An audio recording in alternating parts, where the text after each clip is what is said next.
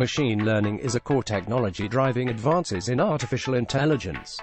This week, some of its earliest practitioners and many of the world's top AI researchers are in Long Beach, California, for the field's big annual gathering, the Neural Information Processing Systems NIPS conference.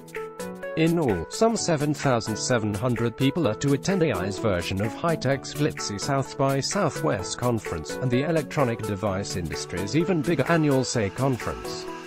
It's NIP's 31st year in what originally drew just a few hundred participants, computer scientists, physicists, mathematicians and neuroscientists all interested in AI. Terence Sevenovsky, a computational neuroscientist at the Salk Institute for Biological Studies and president of the NIPS Foundation, spoke with Axios about growth in the field and what's next. How machine learning has grown since NIPS started in the 80s. Over that period, what happened was a convergence of a number of different factors, one of them being the fact that computers got 1,000,000 times faster. Back then we could only study little toy networks with a few hundred units. But now we can study networks with millions of units. The other thing was the training sets. You need to have examples of what it is you're trying to learn. The internet made it possible for us to get millions of training examples relatively easily, because there's so many images, abundant speech examples, and so forth, that you can download from the internet. Finally, there were breakthroughs along the way in the algorithms that we use to make them more efficient. We understood them a lot better in terms of something called regularization, which is how to keep the network from memorizing. You want it to generalize. Role of hardware. By far right now, the most exciting part of the hardware development is special-purpose digital chips that speed up and are able to enhance the learning. That is to say, the bottleneck right now for learning is the fact that you have to give it many examples. Basically, it's applying the same simple operation over and over again. What's happened is that NVIDIA and Intel, and a dozen other startup companies, are designing special-purpose learning chips. Actually, Google already has one that's called TPU, Tensor Processing Unit, which they're using in the cloud because of the fact that it's much more efficient in terms of the energy use and the speed. Without it, they wouldn't have been able to roll out services using deep learning, things like language translation. There's literally billions of dollars that are being invested right now in digital hardware. The problem though is that, of course, if you want to put it into a cell phone you have to make it very low power.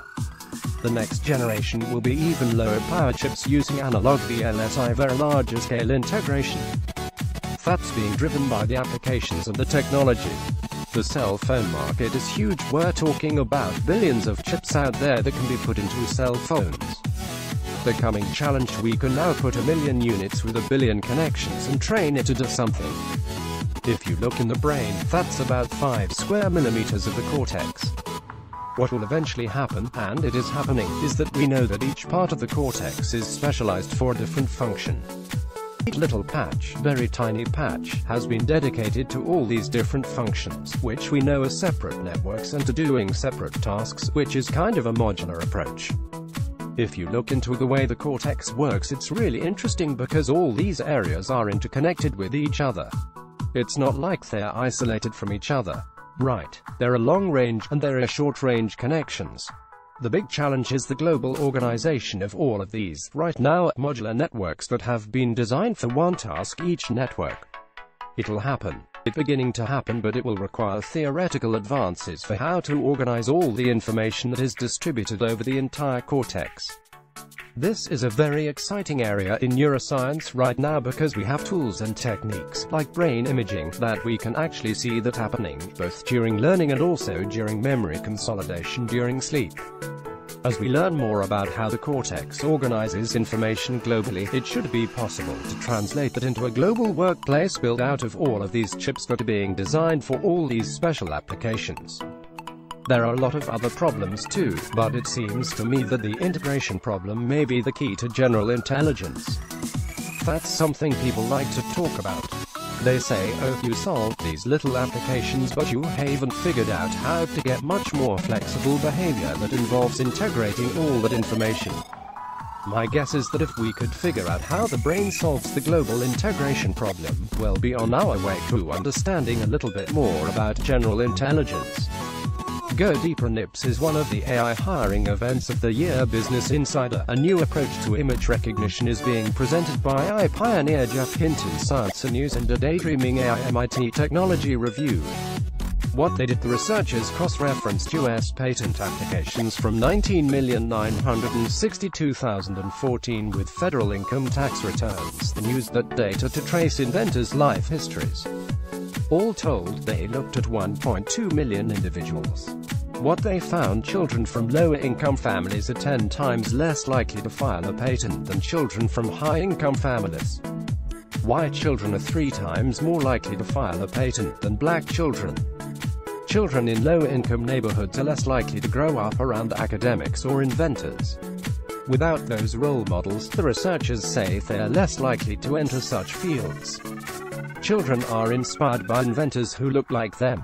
Girls were more likely to file patents if they grew up in an area with lots of female inventors, but not if they grew up in an area with male inventors. What's happening? There are 4 different groups or serotypes of dengue virus.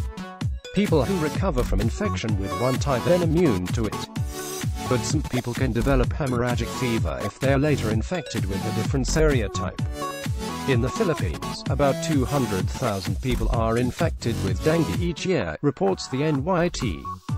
Earlier this week, Sanofi Pasteur announced a long-term study of the vaccine found while it protected people who had already been infected with dengue, more cases of severe disease could occur following vaccination upon a subsequent dengue infection.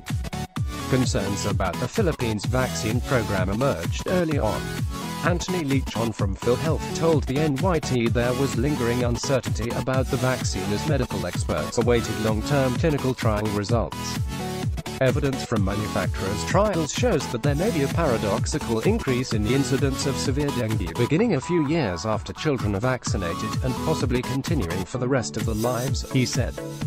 The World Health Organization's position is that the dengue vaccine should only be administered in regions where there is a high burden of disease and to children over the age of 9. By then, most children in those areas will have already contracted the disease.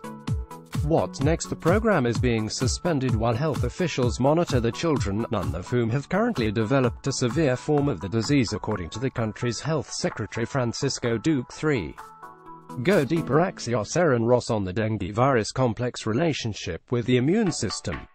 Why it's happening. Funding shortages. In 2016, the amount of money spent combating malaria decreased. Reports Maxman. A review of 75 malaria resurgences between 1930 and 2011 found that most upticks in the disease followed funding disruptions. Indoor residual spraying. The Economist reports some are blaming a decline in indoor residual spraying, which treats walls of houses with insecticide, for the increase. But evidence on the efficacy of indoor residual spraying is mixed.